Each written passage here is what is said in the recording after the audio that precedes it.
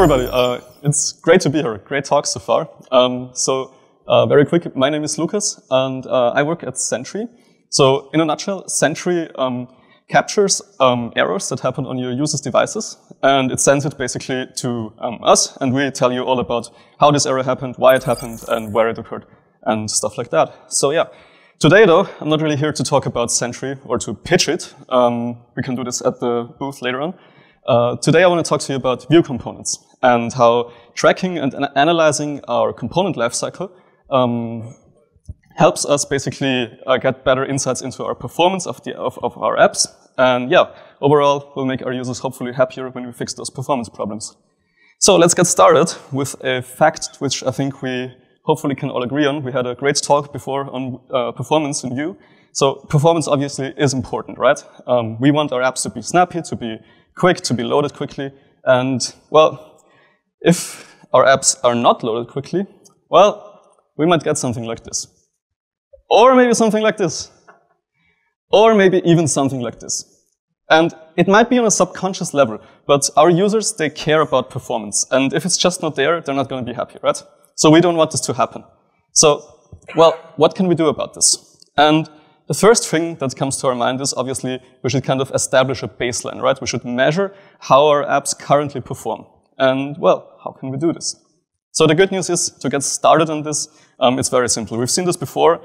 We can basically just go into our DevTools in Chrome, to the Performance tab, and there we're going to see Web Vitals. So Web Vitals, or again, we've seen it before, they are basically a set of standardized metrics, right? So we have some stuff for loading, we have some stuff for measuring interactivity, and also for measuring visual stability or layout shift, right?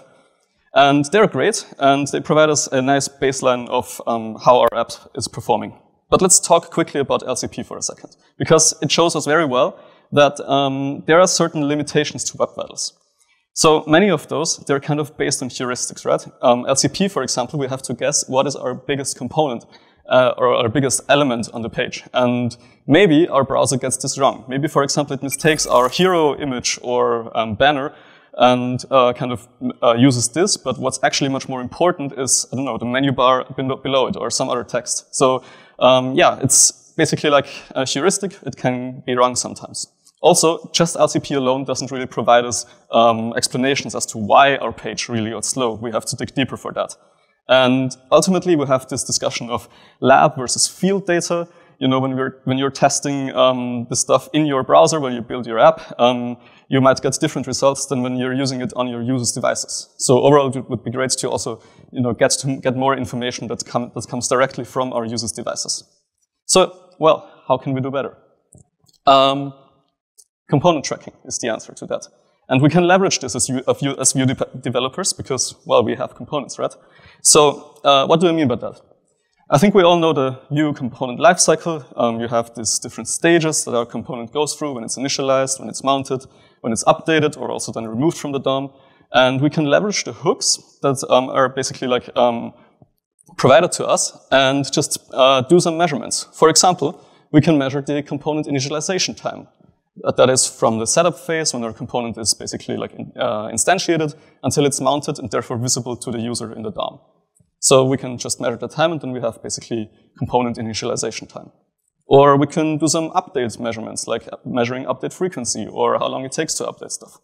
And you know, for example, if your component gets updated 1 million times, then something might be wrong and we should kind of investigate that because this might imply a performance problem. And yeah, so this is the idea, basically. Now the question is, how can we do that?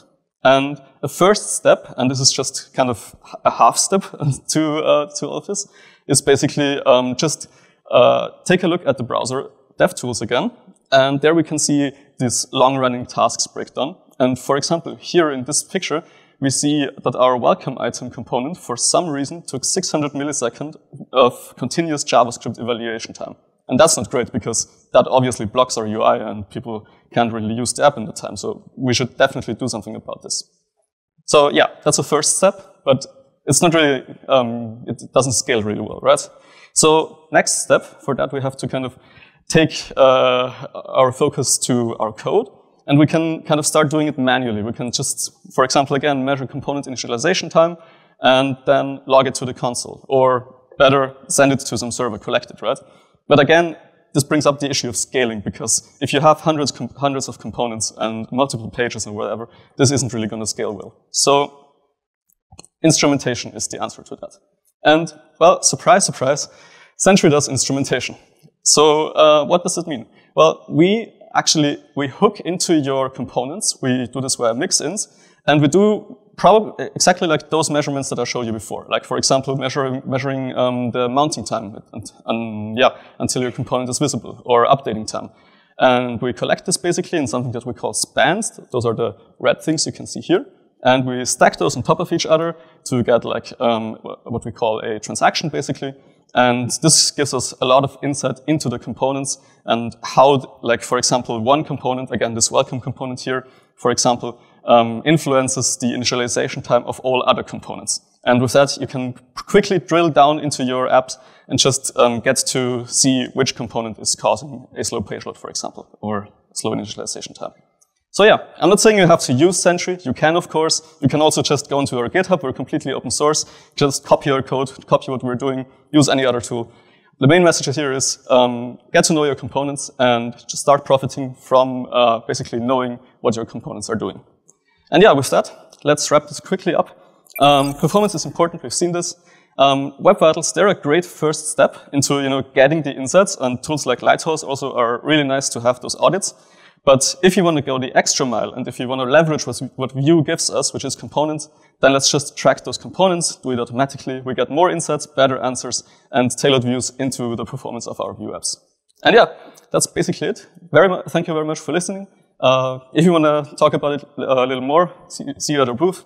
Happy to talk about it. And yeah, thanks for having me.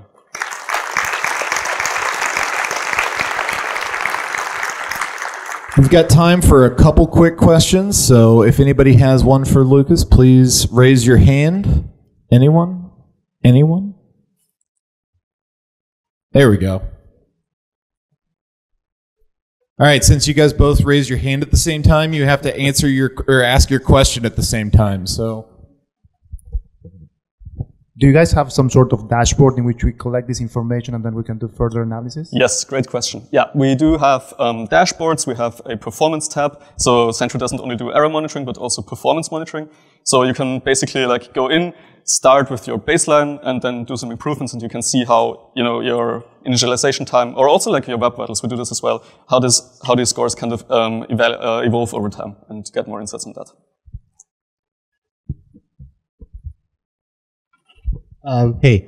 So obviously we want to do this in production to get useful data. Yeah. So what's the overhead of hooking into all the updates and tracing that and collecting the data? Well, I can't lie, right? There is going to be some overhead involved in this. But overall, it depends really on your application. Like, we try at Sentry to minimize this overhead as much as we can, but we have gotten some reports stating that, when people basically instrument every single component on a page, and there's like loads of components, then things are just going to get a little slower. So what we do is basically we kind of encourage our users to just instrument those components, again, that they think are important, and you can very well set this level of granularity basically in our settings. all right, well, let's give it up for Lucas real quick. Thanks.